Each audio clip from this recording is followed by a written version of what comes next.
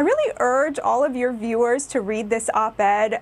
It is just so absolutely appalling. The self-pity, the self-aggrandizement, the gaslighting, accusing Fox News of talking about his addiction when all you have to do is turn on Fox News. That's weird. There's a Fox News guest claiming that the network never bashed Hunter Biden for his addiction.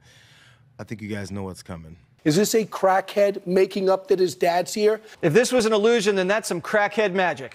The Bidens were in business with billionaires.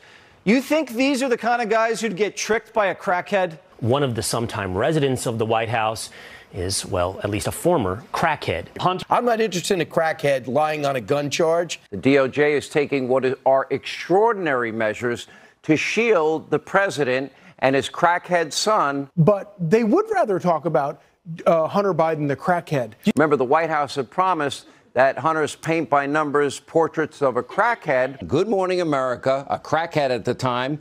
She was having sex after her husband died with Hunter Biden, and they're all whores at this point. Chinese energy company paid Hunter Biden, a crackhead. Biden was a crackhead. No one on earth would hire Hunter Biden. That kind of coverage is exactly what Fox News audience expects, making that guest's claims even more puzzling. But where Republicans might be losing their fans is in the evidence and results categories of the Biden investigation. And that's what we call money laundering in the banking business. But, you know, if you want to go to the very beginning, it started when Joe Biden was vice president. We know that because of the WhatsApp message that the IRS employees disclosed that showed where Hunter Biden said his father was sitting beside him and he was trying to extort or shake down this Chinese national. 5 days after that text message, $5 million goes into an account. Then they start the money laundering process. $400,000 goes to Hunter Biden's shell company, and then through a series of wire transfers and deposits, it ends up $40,000 in Joe Biden's back pocket.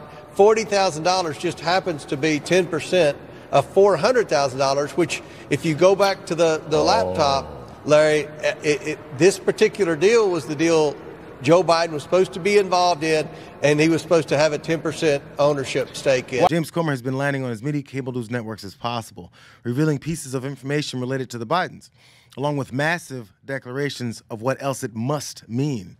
And since it hasn't resulted in evidence that ties the president to whatever it is that they're claiming he gave in return, voices like Marjorie Taylor Greene have swooped in to help. This is a very real situation that we're talking about, and our investigation is so important, Steve, that this will bring down the President of the United States.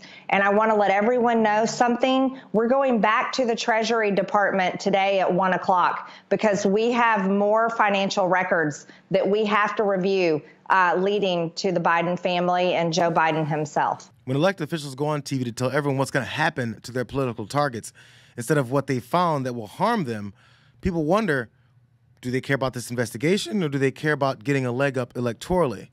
And if they scan some of Marjorie Taylor Greene's posts on X, the answer looks more like politics. From November of last year, we will impeach Biden with proof. It will be easy. I delivered a floor speech explaining why our Republican-led House must move forward with an impeachment inquiry on Joe Biden for corruption and abuse of power. We have the evidence, unlike the Democrats with their bogus impeachments of President Trump. It's time to impeach Biden and expunge President Trump's impeachments. We're going to drag Biden and everyone who covered up his crimes through the headlines day after day, month after month, and prove to the country the entire Democrat Party is corrupt and can't be trusted. So no matter which candidate runs for president, if they take Biden out, everyone will know the Democrat Party is filled with liars and traitors. That, combined with Bidenomics' destructive policies, will cause Democrats to lose big. She's not good at hiding her true intentions.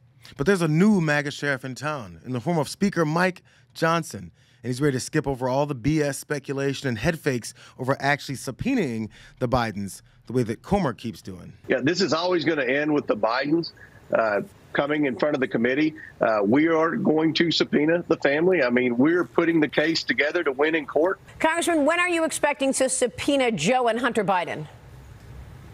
Well, we want to talk to about 3 or 4 more associates first. We've been communicating with a couple of them. We're trying to bring them in just like we did Devin Archer for a transcribed interview. If they don't come in voluntarily, then they'll be subpoenaed. So this is taking a lot longer. Speaker Johnson is resolute and clear on subpoenas. letting everyone know this is not about politics. Are you expecting to subpoena Hunter Biden? I'm looking at that. I think that desperate times call for desperate measures, and that perhaps is overdue. We've not made a full decision yet. I'm counseling with the attorneys involved on all of this to see what the contours of.